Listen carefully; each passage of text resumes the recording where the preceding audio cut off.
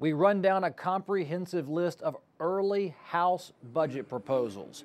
We follow Governor Bev Perdue's veto of 2 pieces of legislation, and we also learn more about a new testing standard that could come to North Carolina. Next.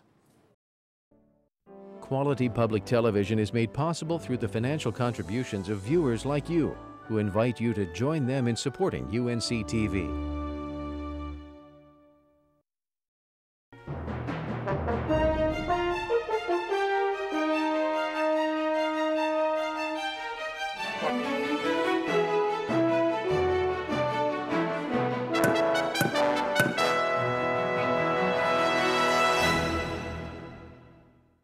Hello again, I'm Kelly McCullen. Thanks for watching. I hope this week you're ready to discuss some early budget recommendations because the subcommittees charged with offering those recommendations to the large House Appropriations Committee released preliminary reports this week.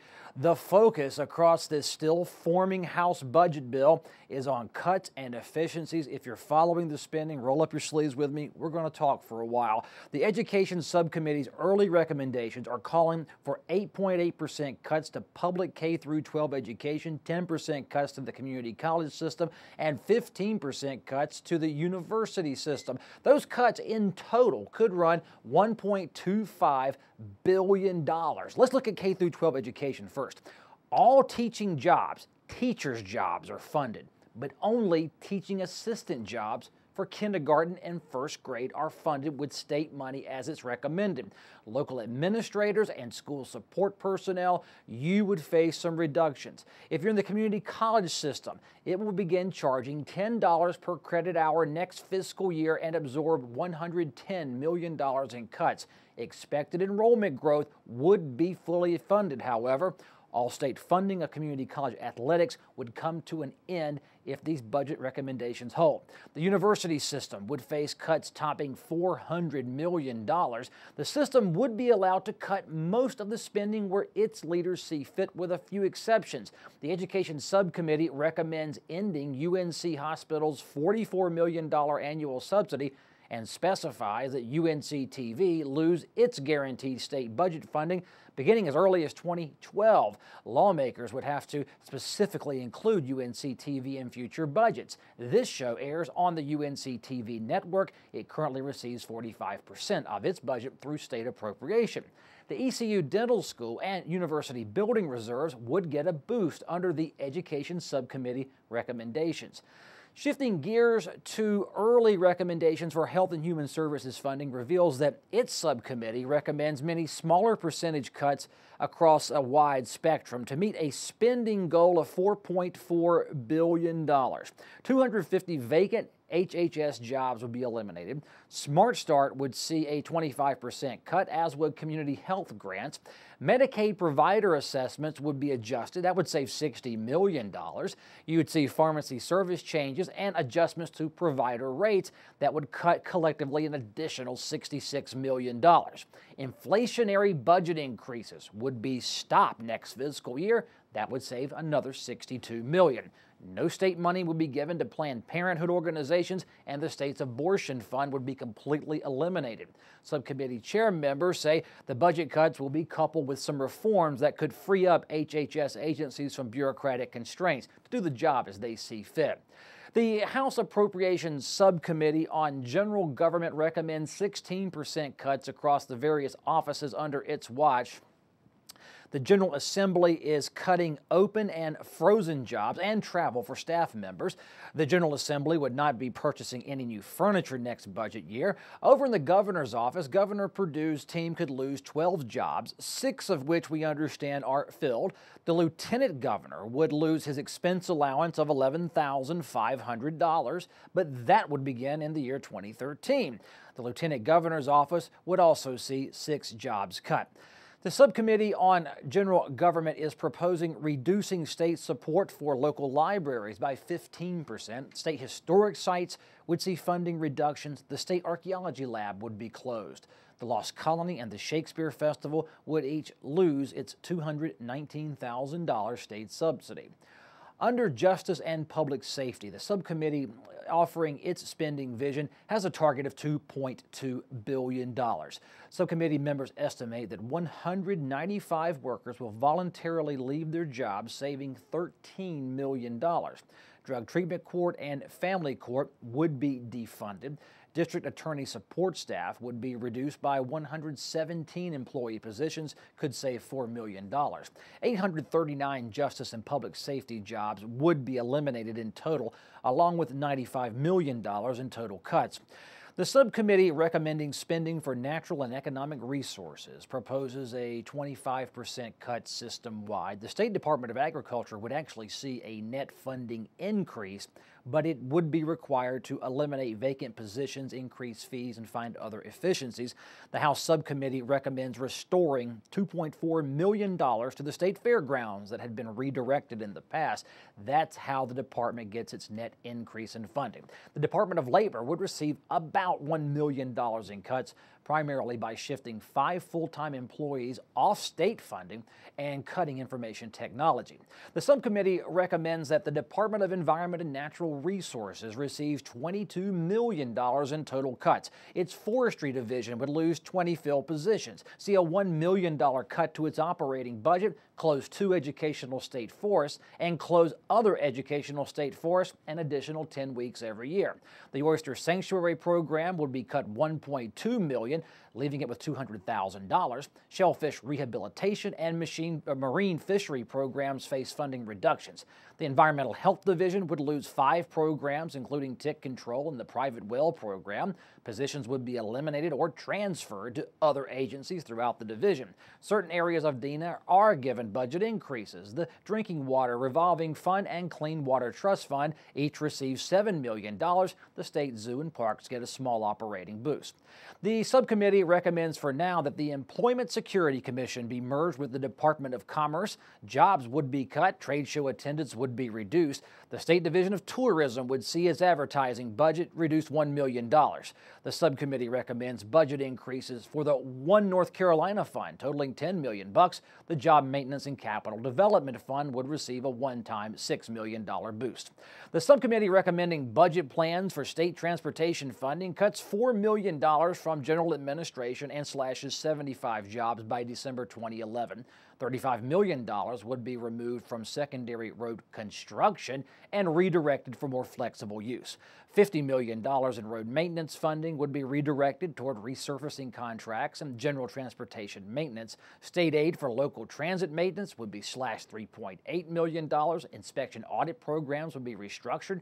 Driver's license field office jobs, they would be preserved, but other vacant positions would be eliminated. Driver's ed classes could charge $75 tuition.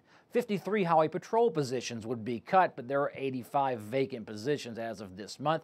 Increased privatization of highway trust fund operations would occur. These budget options are recommendations only at this point. The House and Senate budget writers must agree on a single common budget bill and pass it before sending it to Governor Perdue. Governor Bev Perdue vetoed 2 bills this week, including legislation that would reform the state health plan. The governor calls the proposal to make state employees pay a monthly health insurance premium a tax on teachers, and that teachers groups and retirees were not invited to earlier bill discussions. The GOP says the governor proposed health insurance premiums in her 2011 budget plan. She vetoed it because a lobbyist said we didn't get a chance to say something. Now, beside the fact that that's not totally true, that's the reason she vetoed this bill, is because she will do whatever that lobbyist or that organization tells her to do. So I applaud the governor for perhaps surprising many of us in vetoing this, but I applaud her for at least being open-minded enough to listen to other people who had concern after those people weren't heard in either of these chambers. Governor Perdue also vetoed the bill allowing community colleges to opt out of a federal loan program. The House and Senate moved quickly this week in hopes of preserving soon-to-expire unemployment benefits. Their benefits extension bill carries a provision. It would fund state government until June 30th, 2012 if no new budget deal can be reached by June 30th, 2011. The continuing resolution would operate state government at 13% less funding, a level that makes many Republicans quite comfortable. The governor does not like the linkage. She says linking such budget terms to an unemployment benefits bill is, quote, extortion. We don't want to be facing a similar situation to what we're seeing in Washington, where you've got, at least in our case, state employees and teachers worried about whether or not they're going to receive their paychecks, citizens worried about whether or not the highway patrol is going to be patrolling the highways, or whether or not the prison guards are going to be on duty at the state prisons. Employment Security Commission Chairperson Lynn Holmes wrote a letter to legislative leaders saying 37,000 North Carolinians are at risk of losing unemployment benefits. The legislature is meeting this weekend. Pick up your Sunday newspaper, see what happened, whether that bill goes through and gets signed or gets vetoed.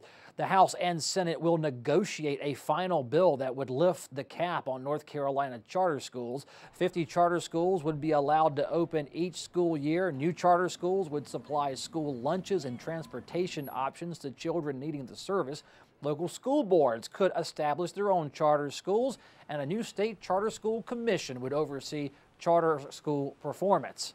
Democrats have hinted around the governor could veto this bill as well. We'll see what the final Republican bill looks like later. Josh Ellis with the North Carolina News Network was reporting on this charter school bill all throughout the process. The big picture is what for public education in North Carolina if this charter school bill gets implemented? Well, the thing would certainly significantly increase the amount of charter schools and the amount of students that could attend charter schools by not only raising the cap of 50 additional charters per year, but also increasing enrollment growth at existing charters. They've kind of backed off some of the language that was talk about maybe creating an independent commission that would maybe not be exactly outside of the State Board of Education, but for all practical purposes would have a trump card over the. There's still, this independent commission would have a lot of say in terms of policy and would be able to challenge what the Board of Education does, but it's not quite as strong as previous bills. And really, the other big changes they've included is some language to include transportation and free and reduced lunch for students for low-income students. This is something that doesn't currently exist and doesn't quite go as far as some of the Democrats would like to see, but still does address those issues. So a charter school, going back to the state commission, would be like a state board of education light, but it would cover charter schools. It would be an agency that would make recommendations, and then the board would ultimately have to approve them. But if they denied something or shot something down, they'd have to give a reason why they were doing it, and they could also, any kind of ruling or decision they can make would be subject to judicial review. Excuse me. This is a Republican bill, no doubt about it. How much did they give back to the Democrats in hoping that they could earn some bipartisan support for this bill? Well, I think by not making it just unlimited number of new charters, that's certainly a concession. Simply the fact that they've added this transportation and the free and reduced language is something that's not even including in the existing charter. So that means there's a certain measure of bus transportation to bring the kids and feed them lunch at school. Yeah, and the thinking was if you don't provide those options, you're really excluding the students that could attend these charter schools. You know, a lot of charters don't have to provide transportation, so you know, if parents can't get those kids to school without a bus there, then that certainly would knock out who could potentially attend there. The one thing that they haven't really gone as far as Democrats would like to see them is also in terms of these virtual schools. There's some talk that by how these schools are set up, that you could see, this pop-up of new online schools and a lot of homeschooling parents. Republicans say this is really an over-exaggerated criticism, but it's certainly it moves more towards what Democrats have liked to see, away from the version we saw out of the Senate, but it's not far enough to get Democratic votes. Josh, except for, one Representative Brandon from Guilford County. And I jumped the gun, but thank you for being on the show, Josh. Hope to have you on real soon. Thank you. The House approves new incentives for electric vehicle usage. Electric vehicle owners could use HOV lanes when driving alone and be exempt from annual emissions testing. Representative David Lewis was running this bill, as they say. He says an original incentives idea was more ambitious, but simply too expensive right now. It was discussed that perhaps we could offer some sort of a tax incentive or tax credit towards their purchase. And after working with the proponents of the bill and recognizing the fiscal constraints that our state faces, we said we just can't do that, but maybe there are some other incentives that won't cost money that we can in fact do. Qualifying electric vehicles must be street legal, must be able to reach 65 miles per hour, and require an external electricity source to be plugged into and recharged. A House bill would essentially invite companies to explore for energy throughout North Carolina. A new state commission would issue the invitations to large-scale fossil fuel and green energy companies. Senate and House leaders and the governor's office would select the commission members. Senate legislation could reform the state's corporal punishment rules. The proposal would require parents to opt in if they want their child spanked as a classroom punishment option. Parents must sign a permission slip. So this would make it a little bit harder on the administrators to administer corporal punishment, and it might be something that is past its time, and there are other ways that people could innovate and rectify a situation. Now, kids would take the permission slip home. If it is not returned or not returned signed, the school couldn't paddle the kid who takes the permission slip home.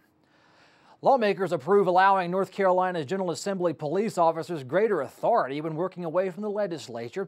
These officers can already travel with lawmakers and staff on official business, but this bill and law would let them secure an area and conduct threat assessments before a legislative event takes place.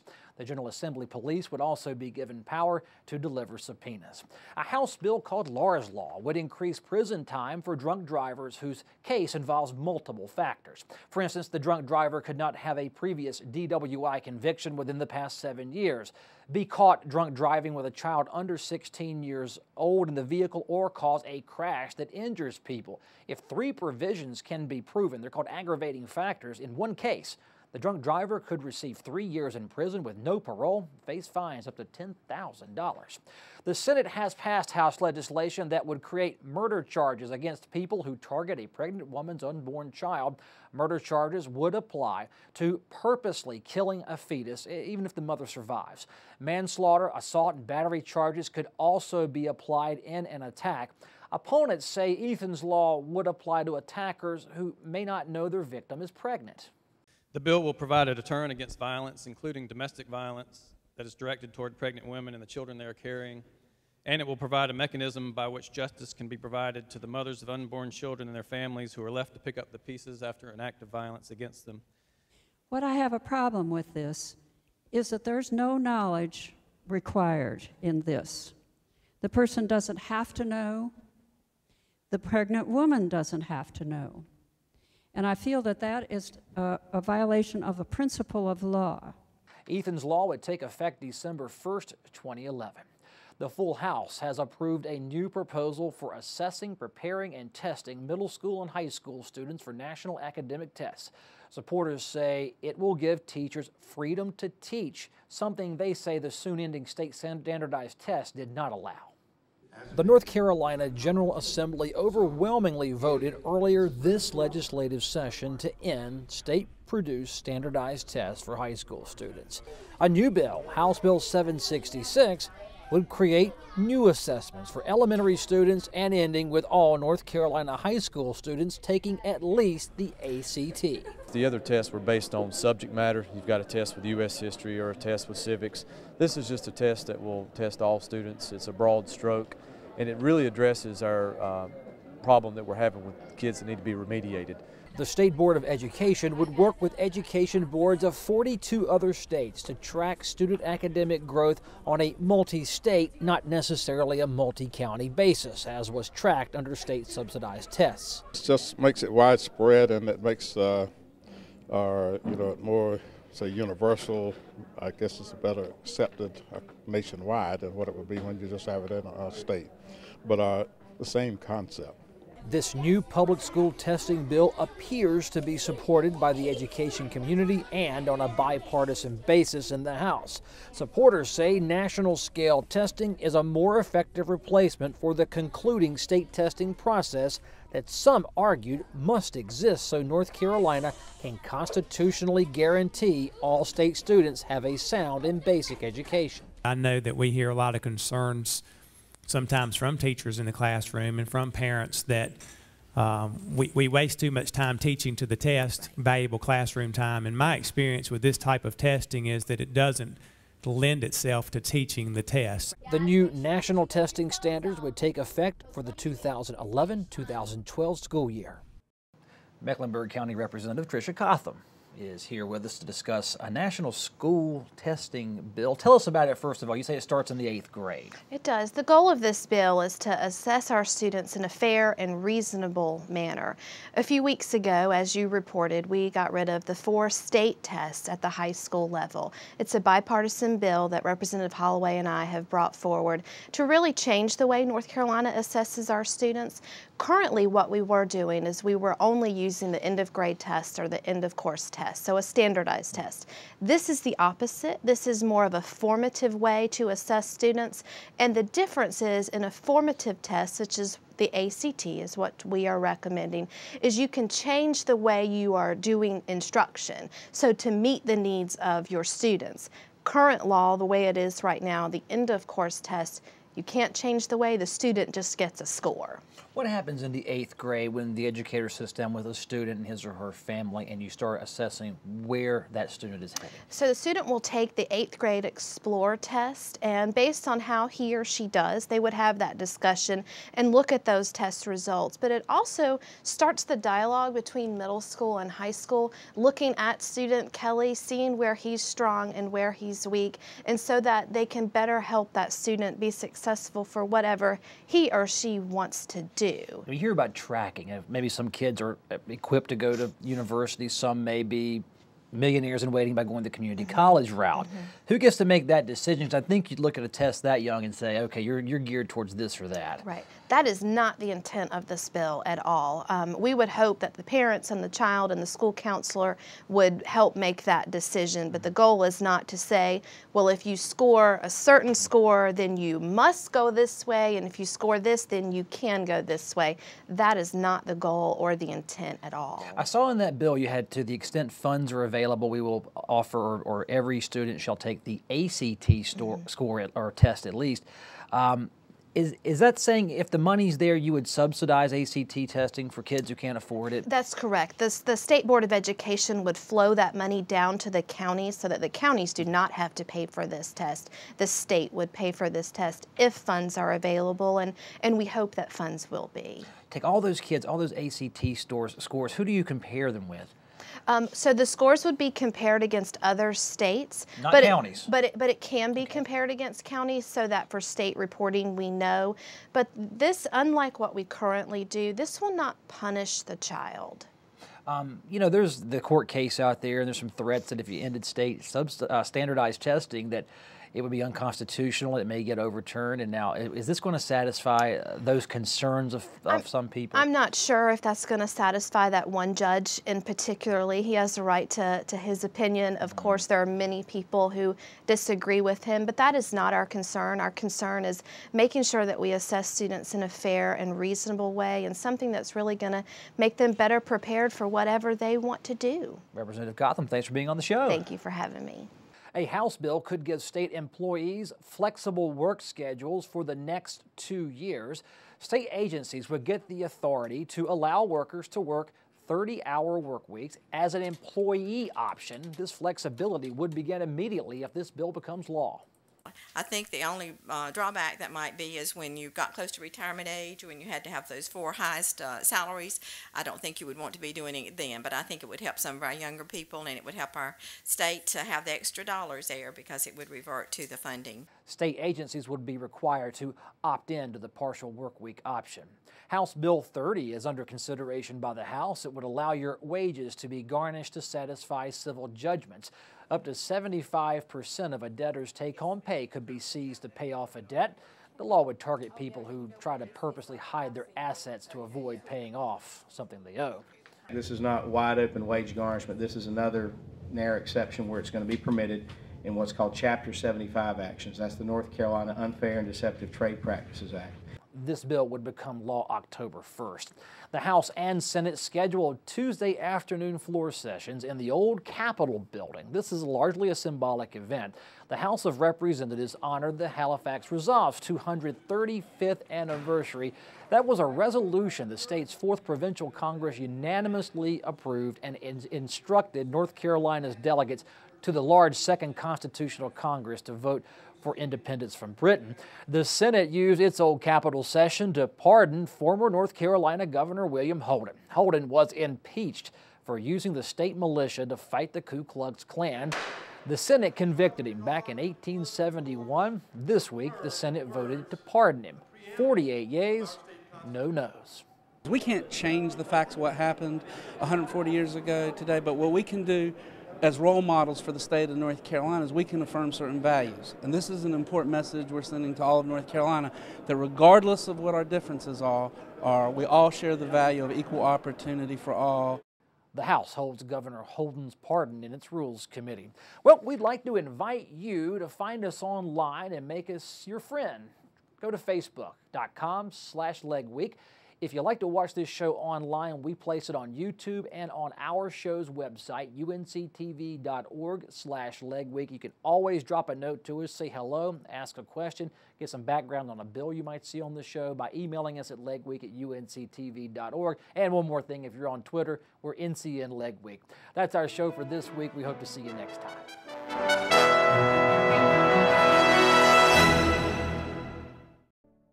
Quality public television is made possible through the financial contributions of viewers like you, who invite you to join them in supporting UNC-TV.